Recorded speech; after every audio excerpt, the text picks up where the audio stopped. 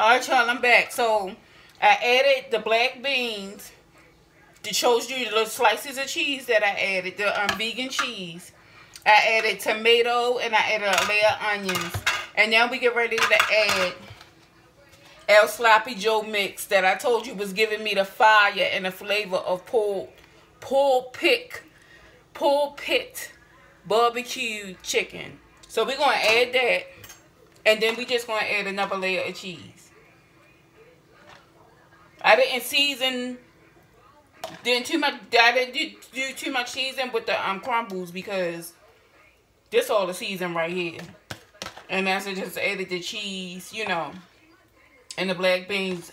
Y'all see shredded cheese on here.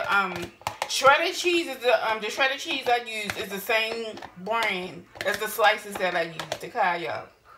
I just like it using both because they melt different. So I just want to make sure I have, if you're looking for a certain consistency, when cooking vegan, you know, you play around with the foods and you try both. So we're going to fold our quesadillas. Sort of like a burrito almost, but not. Fold it.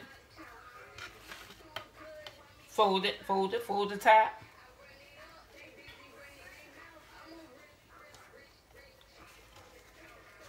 So I'm going to show you how we're going to hold this. Don't worry about the edges coming down because we're going to hold this right here. I'm going to show you how we're going to do that. So we're going to get 2 more to cover the top. Get the real big ones, the gigantic ones.